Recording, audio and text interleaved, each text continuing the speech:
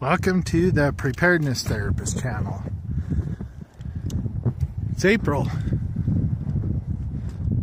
Who would expect snow? We're going to go on a little tour of this greenhouse. It's a modified Walipini. You can see that it's got a south-facing slope, and it's not the traditional, typical plastic on greenhouses. It's been reinforced with some aluminum slats, and it actually does very well in keeping this whole thing warm. So we're going to go inside and take a look around. The reason I'm doing this channel is so that we can have more people prepared, because there's going to be a time when we're going to need to be prepared. And when that happens, it's better that more people than less people are ready. So here we're going in the greenhouse.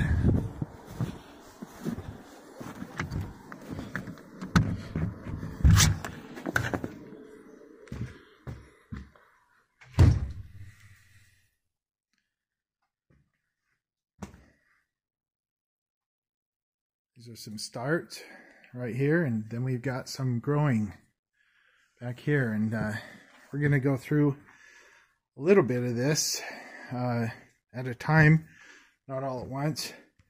We got a hydrant coming out, and the hose still hooked to it. It doesn't freeze in here, even if it's below zero. Even if it's 20 below zero, it doesn't freeze. And so we'll just take this a little bit at a time. It's set up on a solar system, and right now it's about 6 p.m. There's no reason to use the lights here. The ceiling, you can see, has the insulation, the foam board insulation on it. There's the panels that are set up.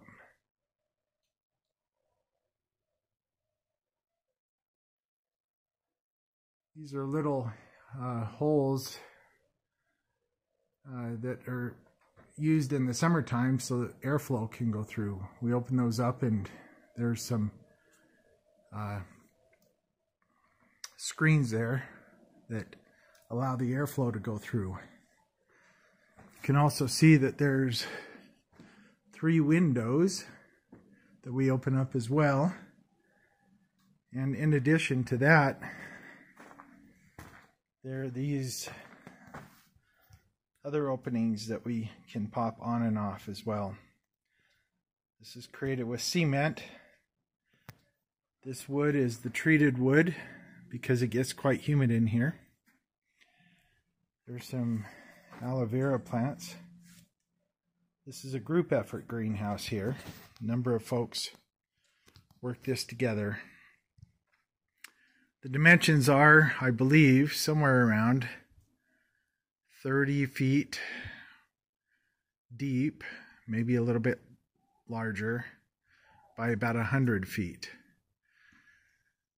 This is the angle that the south-facing windows are at, and then this is all insulated up above. And there's back here, right below these openings, is where the ground level is. So if we were to go outside, we'd see the ground level somewhere around there. And so I imagine the snow level is actually up above those vents right now. So that's a brief introduction to this. I'm going to try to make these fairly short videos, bite-sized videos, so that you're not overwhelmed and have to spend a long time looking at them to see the things.